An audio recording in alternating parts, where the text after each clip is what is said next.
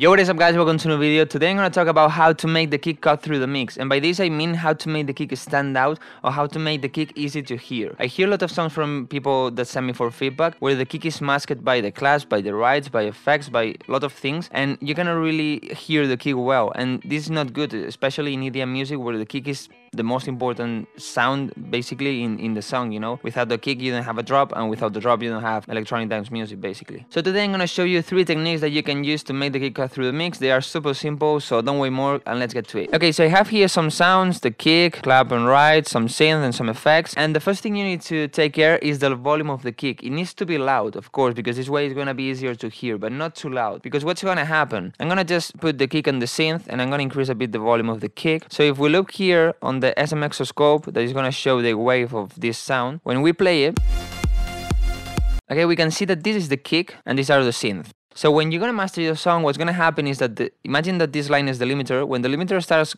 going down and limiting the sound, when it gets to the synth, the kick is way too much limited, so it probably is gonna start distorting, and you're not gonna get an average dynamic range value if the kick is too loud. So you need the kick to be more or less at the same volume, a bit louder of the synth, and this way it's gonna sound better, and at the same time it's gonna be louder, so it's gonna be there, you know, it's gonna stand out from the rest. So how to set the right volumes? You can use plugins like this one, but I don't really recommend you, just to check it at the end, and it's better to trust your ears. So how I set it, what I do is I use the pink noise technique. I put everything in mono and I decrease the volume a lot. Why? All of this has a reason. The first one, the pink noise, is because it helps you a lot to realize if something is loud. When you have your song playing, maybe you cannot really hear if something is loud, but when you put the pink noise, this sound is gonna help you to realize if something is loud, because maybe you have the pink noise in a value, you know, and the leads are almost there, but you cannot really hear them, but you can hear super well the kick or the clap or the snare or whatever, so it means it's so loud, you know. This pink noise helps you as a reference. Also, I like to put the master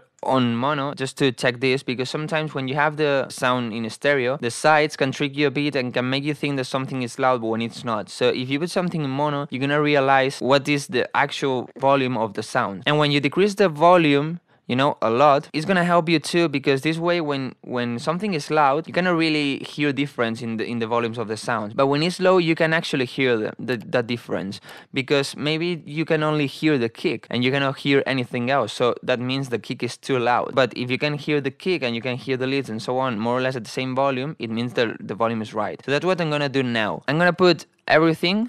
Also the pink noise, I decrease it here the volume and I have it in mono. So what I'm gonna do is try to match the volumes of these sounds. Let's start with the kick, so I'm gonna mute just like this. As you can hear, we have the pink noise, we can hear a bit the leads and so on, but the kick is, we can hear it super well, so it means it's so loud.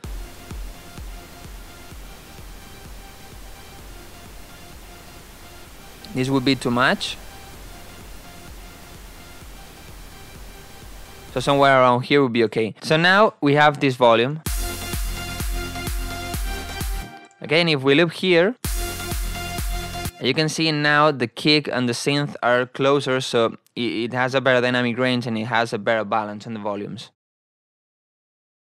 The second tip would be sidechain, but not the normal sidechain as we have in the leads, because for example here on our leads we have this kickstart, on the bass line we have this kickstart too, and also in the sub and the chords. I mean a sidechain just for the attack of the sounds, and you need to sidechain everything or almost everything. I'm just gonna solo the kick, the claps and the rides, and if we mute the kick, we can hear that the clap and the rides has an attack. So I'm gonna link them to this channel, both to the channel, and here what I'm gonna do is open a volume shaper. You can use Grossbeat, you can use LFO2 or whatever, the plugin you like, that you can create different waves for sidechain, you know, not just Kickstarter that has some presets. And I like to put it this way.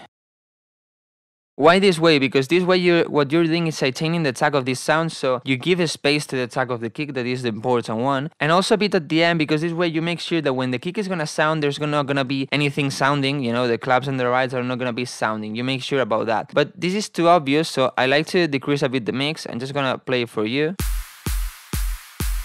So this is too obvious. I prefer to put it on maybe 60, 70, where you cannot really hear that there is sidechain. So compare before and after.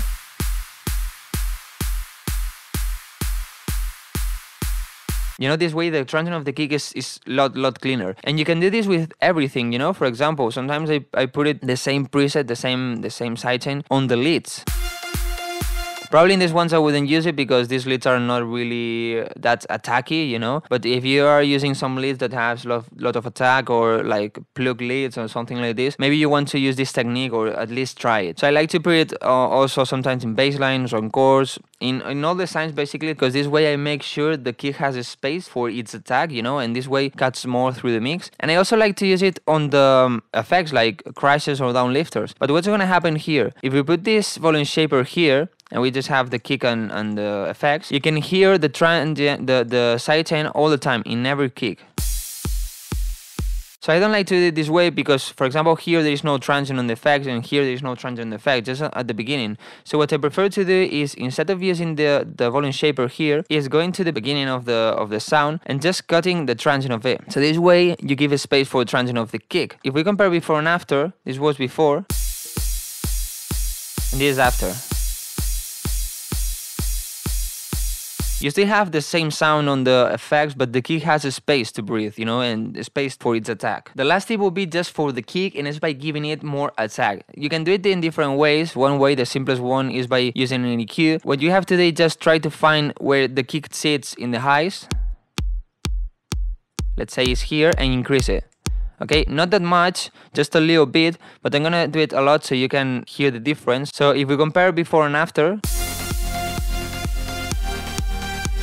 you can easily hear that it stands out a lot more, but of course we don't want that much. Another way to do it is by using a transient designer or transient processor, and it's by giving more attack to it.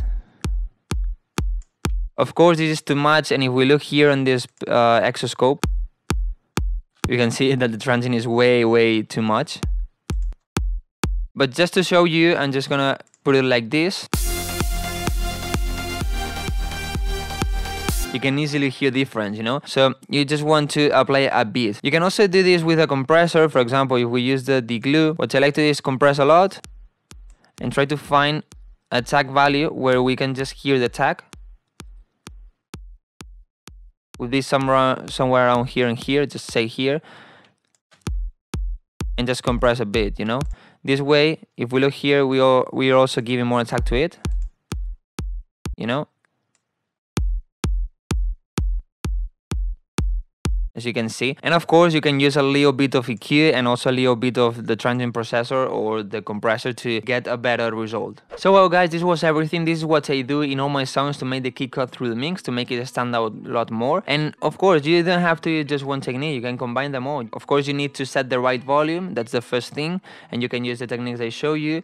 You can add a bit of highs with the EQ, you can add a bit of transient with the transient processor. You can also use the sidechain thing, especially this one I use it always or almost always in my drums, because this way they don't have the attack and they don't clash with the attack of the kick. And well, if you have all the suggestions, all the tips that you use to make it stand out a lot more, just leave it down in the comments so we all know, can learn from it. And well guys, don't forget to leave a like if this video helped you, don't forget to subscribe to the Minnesota tutorial, and see you in the next video.